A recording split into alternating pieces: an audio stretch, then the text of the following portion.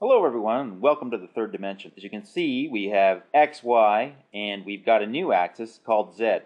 Now to make this all fit, we've sort of laid the Cartesian plane down, and what you'll see is the X-axis is actually coming out of the page, or in this case, it's coming out of the screen towards you. You'll notice that we have an up now, and that up is Z. So now we can move around everywhere just like in the real 3D world. All we really need to do to identify any point in 3D is to provide an extra coordinate that's going to tell us where we are on the z-axis. And that's it. Everything else seems to be pretty much the same. So what we're going to do is we're going to look at a vector form of the line in 3D to begin with. And once again, it's not going to seem all that different. First of all, I'm going to need a position vector. Here's my position vector. There it is, just like in 2 dimensions. The only difference is this position vector is going to have a z coordinate. The next thing I need is my direction vector.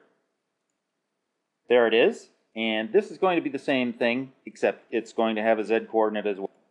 So now that I have my position and my direction vector, really it's just a matter of multiplying this direction vector by any scalar, and I can get to any point on this line just by multiplying that direction vector by a scalar.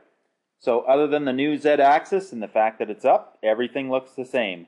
We're all comfortable in our new 3D world.